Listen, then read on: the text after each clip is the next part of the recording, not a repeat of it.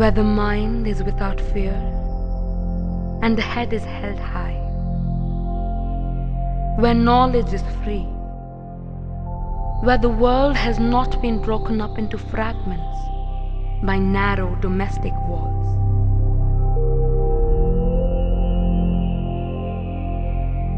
Where words come out from the depth of truth, where tireless striving stretches its arms towards perfection, where the clear stream of reason has not lost its way into the dreary desert sand of dead habit, where the mind is led forward by thee into ever-widening thought and action,